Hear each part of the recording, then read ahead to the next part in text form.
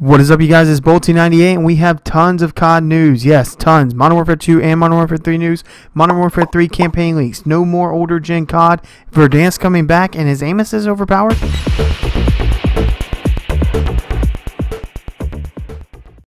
Yes, so let's get straight into the video here, starting with our Modern Warfare 3 news. Yes, we have some Modern Warfare 3 leaks, including campaign. These are not huge spoilers. These are just basic, very dry spoilers, so no spoiler alert needed. But basically, there will be 2 sad deaths and 1 good death, according to the actor who actually portrays Gaz in the Call of Duty campaign mode. Yes, so we know that there's going to be 2 deaths of heroes and 1 death of an enemy. That makes people happy. Let me know your guess on those. Apparently, we have rumors of who those are, but they're not quite ready to be spoiled yet, I guess. I don't understand why we don't spoil them, but I guess I understand some people might read it on accident who didn't want to know, and that can be very upsetting. But I want to hear your guys' thoughts on who you think might be the upcoming deaths, sad and enemy. I think if we go sad, I think it'd be too cliche to do Ghost again, but maybe they do. I think it's going to be Price and Soap. Unless we get a new character that we just love in the new campaign. I don't know. Those are my 2 guesses. Also, VERDANSK is coming back. Apparently, though, it's not coming back like we thought. It's not going to be in Modern Warfare 3 Warzone. It's going to be for Call of Duty Mobile. Yes, so VERDANSK is in the files or in the leaks. We've read so much about it. We've even seen VERDANSK in the campaign trailer that they leaked.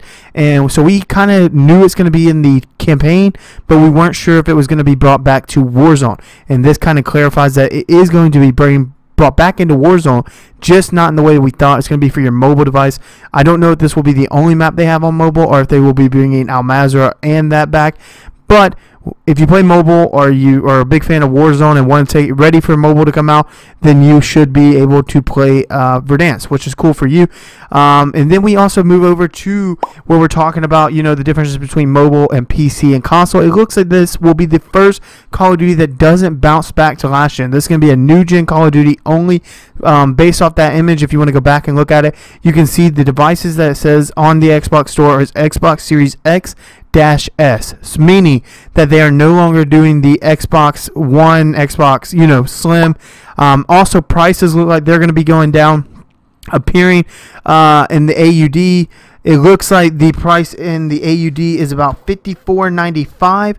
That puts Great Britain at about 30, USD 40, and European 40. So the price has gone down. That kind of leaves you to think, did it go down because it's just an expansion to Modern Warfare 2 and not going to have its own gameplay, or does it mean that we will just be getting a cheaper game because it kind of brings a lot from Modern Warfare 2, but it will also still have its own game? I hope it's the second one, but it leads me to believe that it might be the first. So this could be a good or bad thing. We're not that sure. Our next topic that we wanted to obviously hit was aim assist. Do you think aim assist is overpowered in this game? Apparently, we had recently a bunch of issues in Warzone, and people are just recently thinking that it is. I got a clip right here I wanted to show you guys, so enjoy. Right to my left. Yeah, right here on that hill. Fire up. Knock him. Get that floor if you want. What? He's going for the res up here. So as you see here, this guy absolutely just painted the man sliding down the hill, and even he's surprised by it. What do you guys think down below? I do not know this creator. I don't know if he's under any accusations or anything like that. So please don't, you know, accuse me of like using a hacker on this. This is just a clip that I've been seeing surfacing. I wanted to know what you guys think about the aim assist. So let me know. I play on controller myself. I've never noticed anything like this insane, but I played on controller my whole life, so I probably would be blind to it if it did happen. I want to know your PC guys' thoughts on it. Like, do you actually notice that aim assist is a bit overpowered or not? Because I'm curious. Like, I don't really never played on PC with any COD title or anything, so all I know is aim assist based off controller. So I have no idea if it's too much, too less. It seems like it's pretty much the same. If not, I was thinking maybe a little less in my opinion, but there's so many different things you can change in the game to make that aim assist better, and I can only imagine what you can do on your PC with your controller. I play on a basic Xbox, so I'm only limited to what I can do based off of, you know, unlocking a controller or adding special like sensitivities and features and stuff.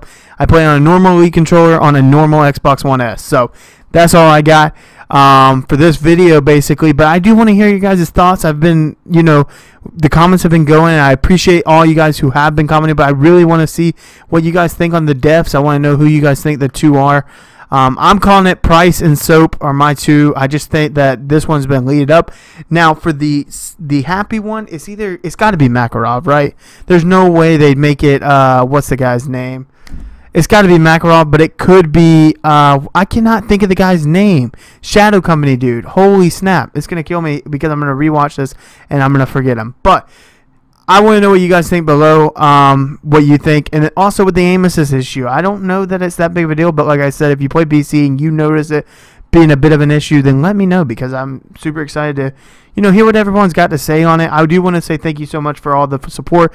We are up at 585 subscribers, so if you guys don't mind liking, subscribing, leaving comments, sharing the video, just anything you want to do, you feel up to do, that'd be great. Also, if you notice anything in the videos that you don't like or think could be better, let me know that down below, because I'm super interested in growing and becoming a better content creator for everyone, and I like bringing in the COD news and stuff. I also have another channel that I'm planning on starting up where I'm playing like other games, Siege, Apex, and doing rank play and stuff like that. That's not so business and news like. It's more me playing around with my friends and stuff, so that'll be coming also. I'm not gonna really focus on it or shout it out. It's just something I'm doing on the side. If you guys feel obligated, it's just more Bolty 98. As soon as I get my first video up, I'll obviously feature the channel on my channel, so you guys go check it out. But thank you so much, and I'll see you in the next one. Peace.